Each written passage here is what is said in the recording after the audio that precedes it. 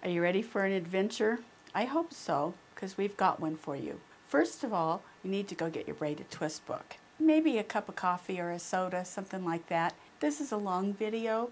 You don't have to watch it in one step. You can follow along as we go through each step so you can see it, understand this technique thoroughly. It's an unusual technique. It's important. Once you get that basic, oh my goodness, there's so many fun things you can do. Please don't think this is oh, buy this tool and it makes one thing. It makes lots of things, and I'd like to show you that now. One thing we can vary once we've mastered the basic technique is the size. This is a chili pepper placemat. So much fun. All the different food and novelty fabrics ideal for a placemat. Here's one that's much longer. The end cap here, the end cap here. It's made with layer cakes of Kansas Trouble, where I've used the darker shade for A and the lighter shade for B. To piece these, I used the 45-degree paper template that's included in the book. You can also use an acrylic one. I've finished the edges with a blanket stitch that's on my machine. Here's one that's bold and bright, and it combines using pieced 45s for the A and solid floral fabrics for your B. So it's a mix of solid and pieced. Once again, we've combined a pieced A with a solid B, and I've used soft Maywood flannel. In the B area, I've added an applique. The challenge of the applique was the placement. And so, if you look in your book, this insert page shows the visible area and the hidden area within your rectangle. It can be a place for you to showcase all your different skills, whether it's computerized machine embroidery, free motion machine embroidery, hand embroidery, fussy cutting, trapunto quilting, painting, jelly plate printing, dot painting, crazy piecing. So many things that you like to do can be showcased in this format. This is the bonus blossom. My mom suggested I make one of these for her round table, and this is what I'm going to give her for her birthday, so don't anyone tell her. See how the stripes, chevron? Kind of cool, huh? Let's look at it from the back side. Isn't that neat? It makes it reversible. So the blossoms, no, they're not twisted and they're not braided, but they're made with the braided twist tool, and they're included in the book. Recognize this runner? It's the one on our cover. Turquoise is our A, purple is our B, and the backing is K. So what we're going to do now is we're going to make this runner step by step together. In part one, we're going to be making two end caps. Notice they're identical. We'll start with an A square first. You take your tool and you'll see A listed on here. We'll rotate that around so that this A lines up and this A lines up. And you'll notice there's an arrow. The arrow tells you what side of the ruler that you're going to cut on. So because the arrow points to the outside, I'll take my rotary cutter and I'll cut on the outside, and that will give me somewhat of a quarter circle. Step 2, we have a B rectangle. For our B rectangle, we will take our tool and we'll find the B lines. Take the tool, and this time we're going to rotate it in the opposite direction, like this. Line up the B line here, here, and here. Now, if you follow the arrows, you see that it's pointing to the inside edge of the tool, and that's the edge that we'll cut on. So here I go. Our next step is to sew the A to the B. To do this, we're going to pin. And here's a little trick I'd like to show you. I fold the B piece in half, right sides together. But the A piece, I fold it in half, wrong sides together. I'm only focusing on the curved edge. Don't worry that this doesn't match up even. It's not a true quarter of a circle. Okay, now because I folded that way, see how nicely those two folded edges nest together? So right in that center place, I'll get my pins, and right in the center place, I'm going to pin it at the fold. Now, I'm going to bring this straight edge over and match it with this straight edge. If you've ever put a collar on a shirt, you know how important this little step is. Well, it works the same way for the braided twist. And again, we're going to put straight edge to straight edge and pin. You need at least 3 pins. Don't try to do it with fewer than that. Now we'll turn it over, because when we're going to sew, we'll sew it with the B piece on top and the curved piece on the bottom. If you're more comfortable, you can spread this out, and you'll notice it fits perfectly. You may want to add 2 more pins, and I think I will. So from the opposite side with the B on the top. It's much easier this way.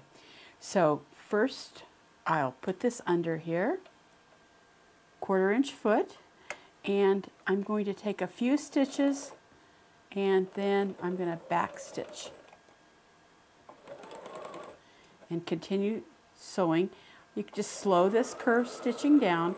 Because it was cut properly, it'll fit properly. Fit together exactly, and just work with your fingers until those 2 edges are together, and stitch 1/4 inch all the way around. And again, when you get to the end, you want to back stitch. Lift this up, clip your threads on both ends. Now we have our A sewn to the B. When you turn it over, you can see that I've pressed my seam allowances going towards the A. For this next cut, I'm going to cut this with the wrong side up. If you look at your braided twist tool, you'll see a curved line that says place on curved stitches. It's only on one side. This way you can put this exactly on the stitches, then make sure that the points are exactly on the edge of the tool, and it might take a little wiggle to get this right, but once it's right, then you're ready to cut your half circle. There you go. You noticing these scraps? Wait till I show you what we can do with these. This is fabric A. Right side up is fine. It's one layer. And all I have to do is take the braided twist, center it approximately with the edges lined up to the edge, and we're going to cut around the outside edge.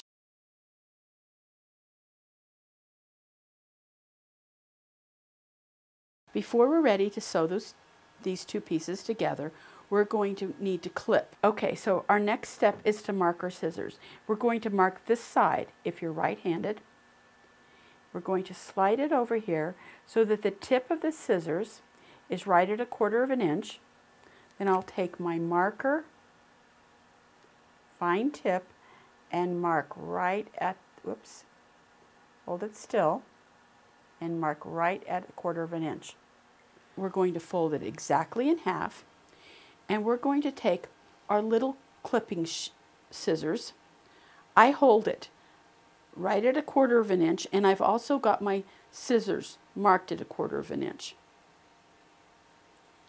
And I'm going to clip. That marks the center point. I'm going to do the same thing on this one. So I'll come in here, and again, I'll hold it just like this at 1/4 inch, and I also have that on my scissors. Now we're ready to put these together. We're only going to sew part way, and we're always going to sew the 2 A pieces together, the ones that the colors match, not this end. It's going to be like you would a tree skirt. We've pinned together our end cap. We're only going to sew halfway. And so our pin, our first pin, is right where that clip is, and that's where we'll start sewing. We're only going to sew the lower part of this, and you know you've got the right half because it'll be the 2 matching A fabric. Set your needle right where that clip is, stitch a few stitches, and back stitch. Again, make sure you're stitching a full 1/4 of an inch. You don't want a scant stitch here. Get to the end and back stitch. Pull it out of here, clip your threads, and I suggest you always keep your threads clipped all the way through this process rather than waiting till the end. So now you can see the stitching is not in the clipping portion, and when we open this up, that's been back stitched and it'll hold, because that point right there will have a lot of strain when you're going to twist it. I want to talk to you about fleece, and it comes in a package like this. It is 45 by 72. It'll make a lot of table runners. It's kind of hard. Where do you start when you've got a piece of fleece, look, this big, and get an exact cut is difficult. So what I suggest to you is cutting it into strips and then cutting it into rectangles. Make those rectangles just a tad bit bigger, then cut them the exact size. So once I have my piece, I will square up the corner like this. And I'm going to turn this piece around because the edge that I just cut is nice and sharp, where the edge in the package it could be a little wavy. Because for this rectangle, I need an exact size. We're ready to cut our fleece. Again, it's very important that this be the exact size of rectangle that the book suggests. You're going to fold it exactly in half. The fold is to the top. We'll take the ruler, the braided twist ruler, and place it so that the fleece lines are along the edge of the fleece, folded fleece piece. And I want you to come in here and check. Make sure that that's where your fold is, because if this is a cut edge, you need to redo your piece. Once you're sure, you're going to cut along the inside edge of the tool like this, and you'll get the exact size that'll fit in your braided twist fabric piece. I'm also going to cut my K, which is my backing. And again, the edges of the tool line up with the edges of the fabric. And we're going to need 2 of those. So here's my second one. And again, we're going to cut around the outside edge. Put the 2 together and fold them in half exactly. And we're going to clip those. Again, exactly a 1/4 of an inch in, exactly in the center. And again, we have our marked scissors, and we're cutting right there. That marks the center point. Take the 2 clipped background pieces and sew them, starting right at the clip. Set your needle in, take a few stitches, and back stitch.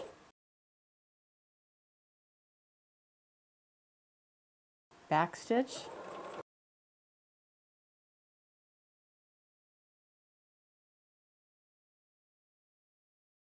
Now that we've sewn this seam and pressed it open, you can see that we have something like a tree skirt. You've got a circle with one part of it open.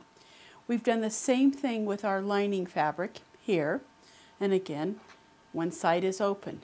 Now we're going to put these 2 together. So we're going to take our A and B and put them on top of our K.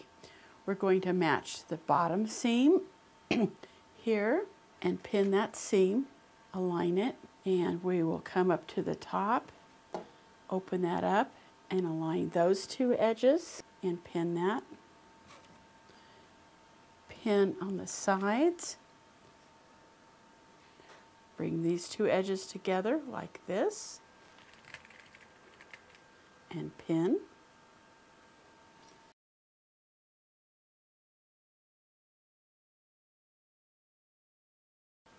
And now we're ready to sew. So we'll open this up to get it out of the way, bring this under the presser foot,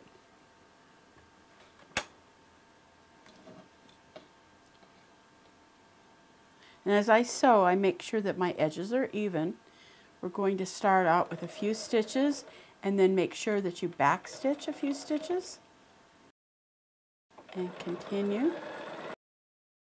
Going to sew with exact 1/4 inch seams.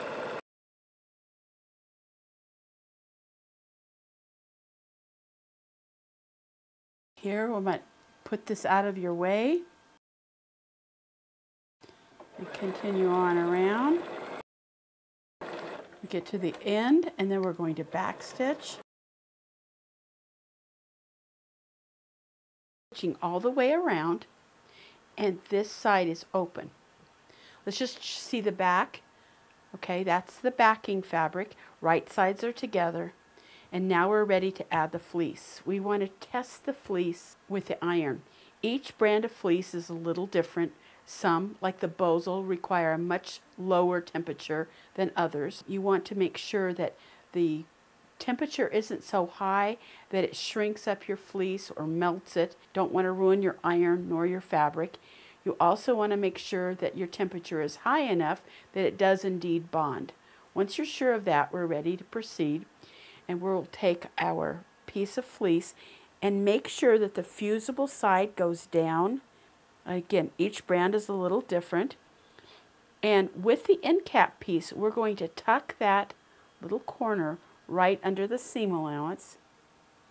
And when we get to this side, you can see we want to make sure that we've got exactly 1/4 of an inch right there, and that our fleece comes to the edge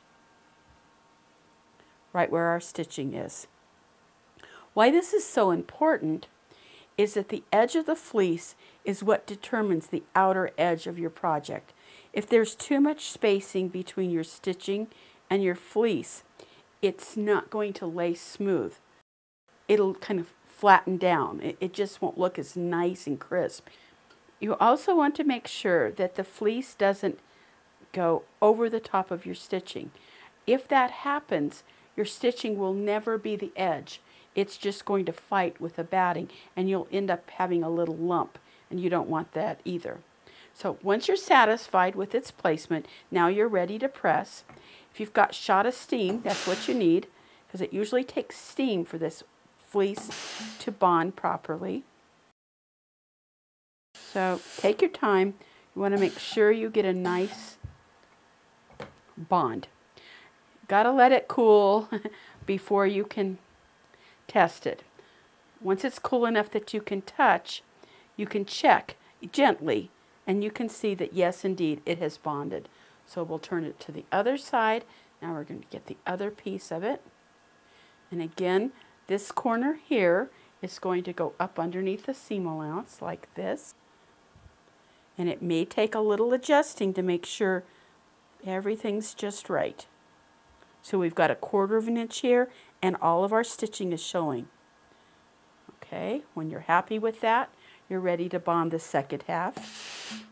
If your iron does the shot of steam, it's perfect. If it just steams, that's okay. And you're just going to have to test it if you don't have a steam iron. You may end up needing to mist it with a little bit of water. So you can see by this cloud, I'm pretty generous with my steam. And I let it completely cool, which takes a little bit.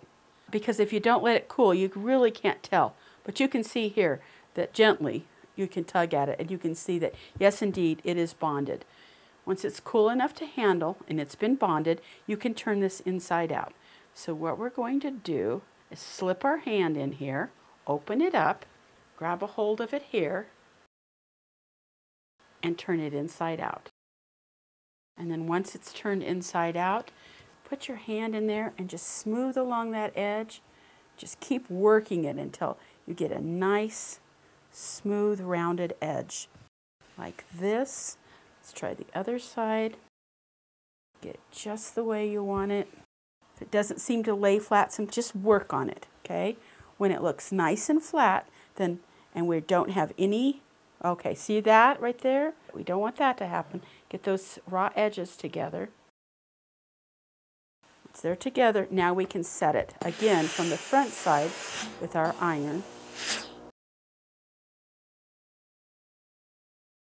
So can you see that we have a nice crisp edge like this, and on both sides we have our fabric's edge stitch. For our end cap, we need to do edge stitching, and we're going to do this one section at a time. So I will pin one side out of the way, and it's going to isolate this piece. And you see that I make sure that those two edges are right together and pin it. I'm going to show you from the back. See how you can, now it goes together pretty good. That's what you're looking for. Sometimes if it's not, then you want to put those together. Put a few pins in. Now to edge stitch, I'm going to stitch inside about 1/8 of an inch. So I'm going to start right here on the edge and back stitch.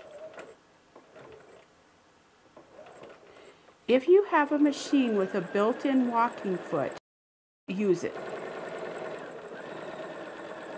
And I get to the end and back stitch, cut over here. You can see, there you've got it, it's edge stitched. Now we're ready to do the other side, and so we're going to put this side and take it out of the way. And we're going to turn it over, and again, make sure that those little squares, see right there, those little corners, come right together, and pull the edges together and pin. Keeping this out of your way, we're going to slip it under here and stitch 1/8 of an inch from the edge. Notice that I'm doing this from the back side. It's just easier to get to. Okay, little back stitch there, and stitch.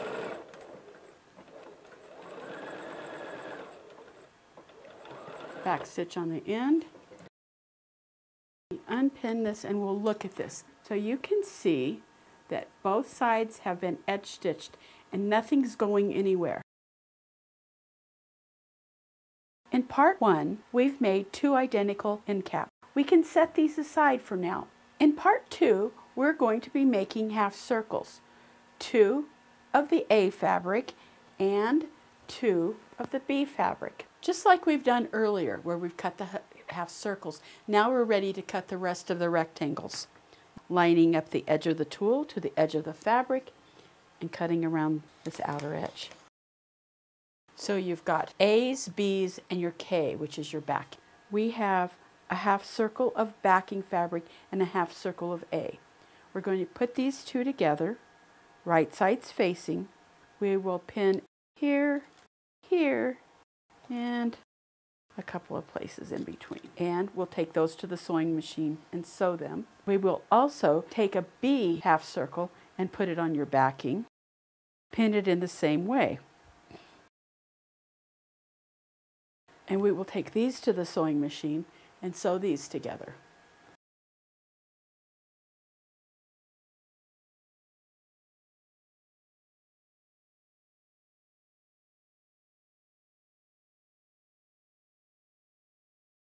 Okay. Now we have our K fabric with the A fabric sewn, 1/4 of an inch, and we're ready to add the fleece. Here's our fleece. This is one of the most important parts of this project, and that is the placement of the fleece. You'll need to have 1/4 of an inch along the straight edge, and you want to have your fleece go right up to the edge of the stitching, but never over it. And so you might find with your fingertips adjusting that to get it just right. Why this is so important is because if you have too much of a gap between the stitching and the edge of the fleece, it won't give you a nice crisp edge. And if your fleece happens to go over the stitching, you'll have a lump there and it won't lay flat. So both ways, it's got to be just right. Also important that you have 1/4 of an inch along the straight edge. That 1/4 of an inch is where your center seam will be. If you want that to lay flat, that's the key. And I've spoken with a few people who have tried this project, and often this is where they've made the mistake. This has got to be 1/4 of an inch. Otherwise, you're getting your fleece caught up in that center seam. Okay, the next thing that's very important about the fleece is the temperature. Each fleece brand is a little bit different, and I'm using Bosal for this particular project, and I know that it requires a much lower temperature iron.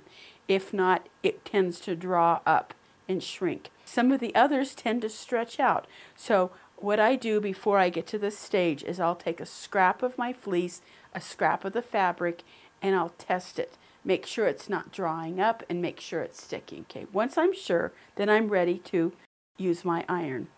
And if you've got one with a shot of steam, now's the time to use it. And this is kind of a slow, deliberate process. You don't want to rush this. We're going to let it sit for a minute. And once it's cooled enough, I can tell you that, oh, where is it not stuck? A couple places right here on the end. So I will go back over to those places and give that spot a little bit more steam. Once I'm satisfied and it's cooled, again, you don't want to burn your fingers, then we're ready to turn it inside out. To do that, we just reach inside and turn it inside out like this. Take your hand and just smooth it. Use your fingers right along that edge. The edges should come together and everything's nice and smooth. And you can press it again. Like this. Turn it over. Make sure everything is nice and smooth, just the way you want it. Press it again. And because of our careful placement, we've got a nice clean edge. Can you see that? And the next thing I need to do is check to see if they line up. And you can see that I'm seeing a little of the A. So what I want to do is make sure that those edges are exactly together. And I will put a few pins to hold them.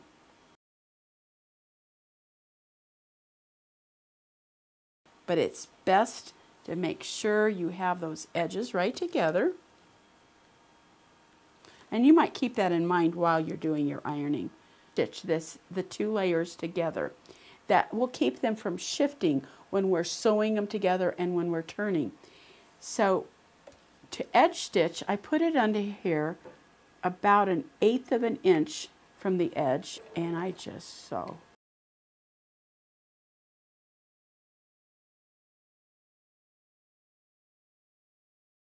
And I do trim, and if there's some little threads from earlier, I'm going to trim those as well. Trim here, and again, see those little threads? Just trim that off. Keep it nice and neat, and continue to do that on all of those.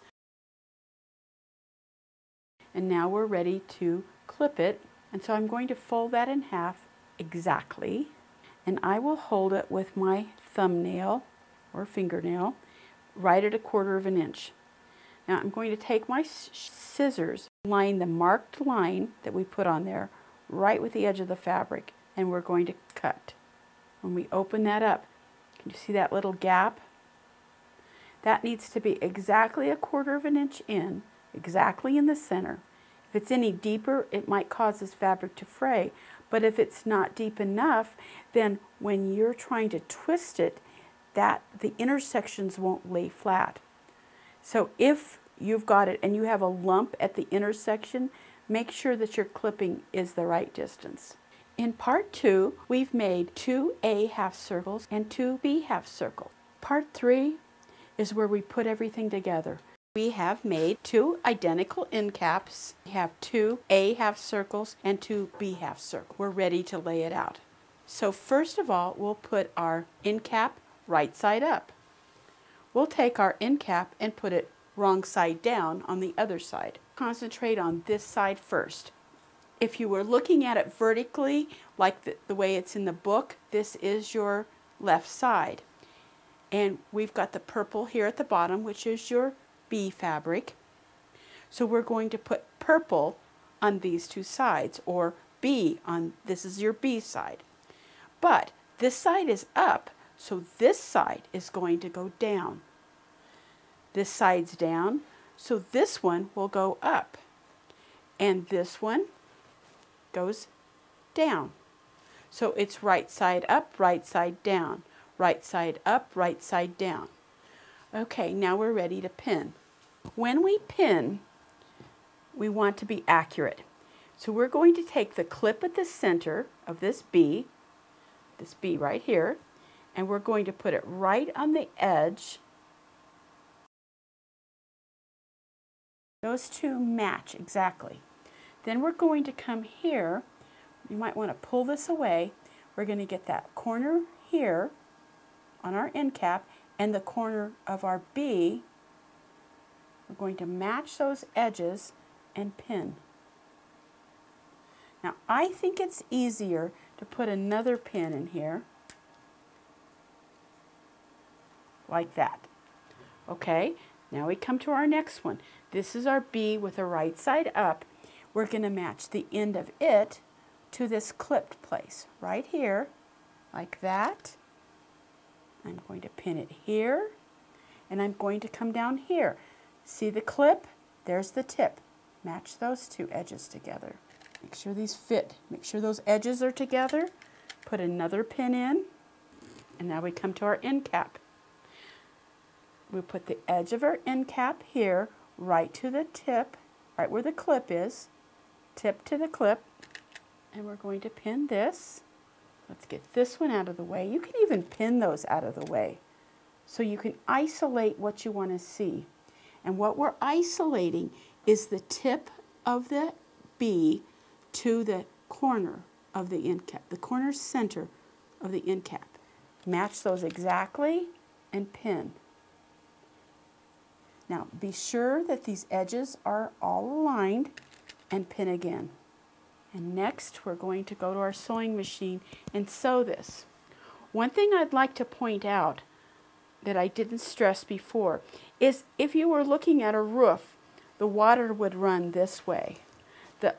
This one overlaps this one overlaps this one, this one overlaps this one. On the other side, it'll be the opposite. Now that I've pinned that out of the way, I'm ready to sew. Okay, now I'm ready to sew. I've got this piece, I've got it exposed where I want to sew. This is not a fast process. You do want to have these pieces folded out of the way. And we're going to come in here, and you want to use exact 1/4 inch seams, and it's very important to back stitch. So I'll take a few stitches and back stitch. And now continue all the way down. If you have a built-in walking foot, it's sure to your advantage. Take your time, sew this together. If you're at all worried about this, you may baste it in for your first time. And now when you get to the bottom, you want to back stitch. Okay, we have our B side sewn, which is the left side if you're looking at it vertically, and now we're ready to add our 2 A pieces. This side is up, so we know that this A needs to be face down. The difference this time is we're going to slip the new one under the previous one. And so this one's down, so the next one needs to be up, but again, we'll put it underneath. And then our last one, you can see that this one is on top and it goes underneath. So you have right side up, right side down, right side up, right side down. And now we want to pin. The pinning is just like it was before, where you're going to match a tip to the clip. Tip to clip. We'll bring that to so that you get that little corner right there. We make sure that the tip is right at the clip. And again on this side, there's the clip, there's the tip. Pin those together. If you were to look at these from overhead, can you see where the two come together? Tip to clip, and our little corner to the tip, and pin. Okay. Now you're wondering, how am I going to get in there and sew that? Well, we started here when we sewed the B side, but when we sew the A side, we're going to start on this end. And I'll have to turn this around like this. And I can take my B side and pull it out of the way to expose the seam that needs to be sewn. And if it'll help, I'll put a pin or 2 in there to keep it out of my way. Whatever it takes to get that underneath the machine, everything out of the way, so I'm focused just on that 1/4 inch seam. This is a different sort of sewing, and sometimes you have to just sort of fiddle to get it just where you want it to go. We make sure all the edges are even. We make sure we're going to do a 1/4 inch seam. Now we're ready to start. We're going to take a few stitches and then back stitch. You definitely want to back stitch because you're going to be turning this. See how that wants to slide out of the way? Well, I'm basting it, and I can always sew it again a second time. But it did kind of want to hop right off the... And every machine has a different amount of pressure on the pressure foot. It's a relatively short seam. Take your time. Okay, when we get to the bottom, again, make sure that the corner and the end match up. 1/4 inch seam, back stitch, and there we go. Now let's go back and check our seam because I know I felt it. See, you can see where it wobbled. That's going to happen, and take a little deeper seam. You might be wondering why I didn't just stop and refilm it, because you got to see that sometimes wobbles happen. Okay, let's look at this again. We've got both sides sewn, and let's just review. We started with our end cap up, and then this is going to be our B side. So here's B down, B up, and B down. And all of the layers are going in this direction. So the one that you add always is on top. When we did this side, this is our A side. It's the right side. And we have A up, A down, A up, A down. And all of the layers, as you add one, you're slipping it under the other one. So all of these layers go in this direction. We are finished sewing, and we're done with part 3. We've sewn the 2 center seams and connected all the pieces. Now we're ready to go on to part 4, and that's where the magic happens, because now we twist. Put your hand here firmly and twist the last circle, the end cap, all the way over. Move your hand up. We're going to twist again, and I'm going to turn the last 2 circles both at once. Place your hand at the end and twist all of the rest of the circles. The left end cap never gets twisted. Our circles are twisted, our pieces are in the right place, but it's not yet flat. So now our goal is to make it smooth, because that way we'll keep the magic of the twist our little secret. So what we're going to do is we're going to come to this corner, and we will tuck our seam allowances out of our way, and we'll give it a press. Okay, now we're going to tuck these seam allowances out of the way and give it a press. You may want to rotate this around, and now the seam allowances are going to go in the other direction. So they're going to go back and forth because they're floating, always floating, and we will be fusing them, and their seam allowances are never fused in. So when I get it to where I like it, I'm going to give it a press. And what we're doing is we're flattening that seam. And now let's turn it over and do the same thing. So it may look good on the front, but look, nothing's aligned on the back. That's not a surprise. You're just going to come here, push those seam allowances underneath out of your way. So what I call it is, I think in the book I called it, you kind of lock these two together. So what you're doing is you're pushing the seam allowances so that they match right here. Now we're ready for fusing. I'm going to use the Wonder Web, it's a Pellon product. It's 1/4 inch wide. So I'm going to start my fusing on the back side, and I'm only going to fuse the first inch.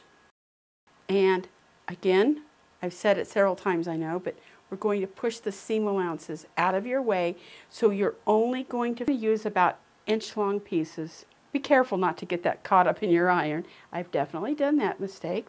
So here I've got it. I'm happy with it. It feels good. So I'm going to place that piece in here like this, put this on top, and fuse. Okay, that's warm there, so I'm going to go to the next one. Again, push those seam allowances gently out of the way, because then that makes the contact. Make sure those seams are aligned right here. Take your piece of fusible, like that, and we're going to press it.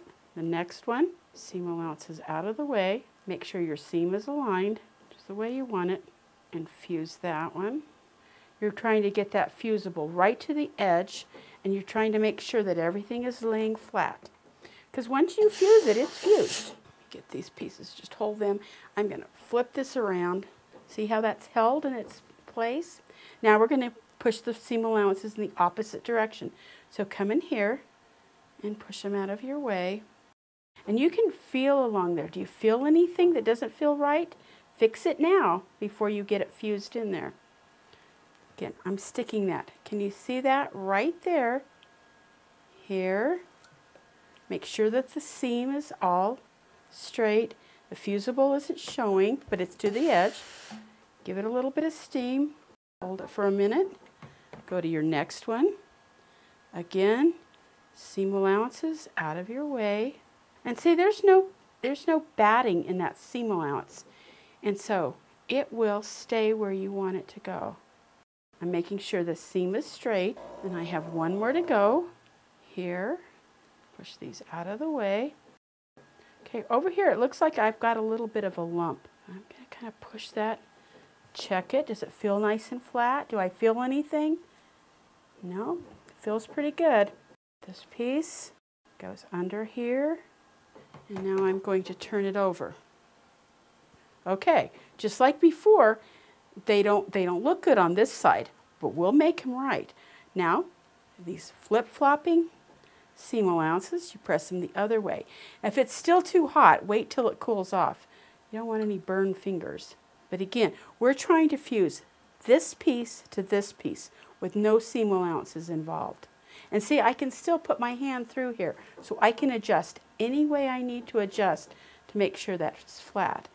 And as many times as I'll iron it back and forth, by the time you're done, it should be flat. Okay, so again, I'm going to separate some little 1-inch pieces, approximately. Okay, I'm going to come in here, put that little piece there. Make sure everything looks straight. Okay. Okay, here we go on this one. Seam allowances to the other side. And we're going to put the fusible right there. Make sure everything lines up. Okay, like this one, for example, let's take a peek. It's kind of gotten twisted. So see, I could come in here and fix it. I can do it however I want, you know. You're the boss of these seam allowances. Okay. You've got a little thread. Clip it now or stick it under there. Make sure it's just the way you want it. Okay, that looks good.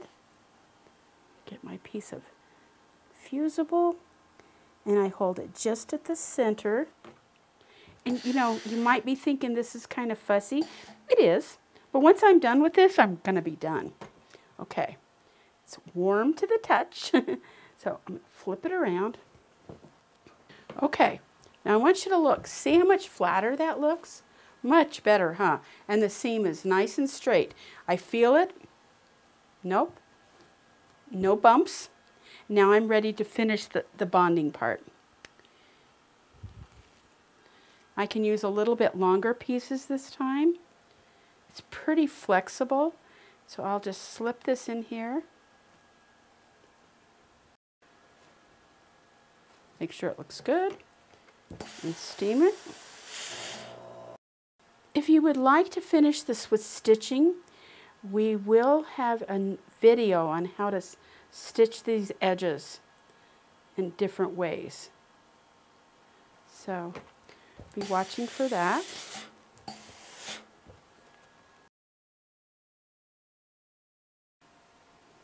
You can see where the little ridge is, and that will help you know where to place the fusible.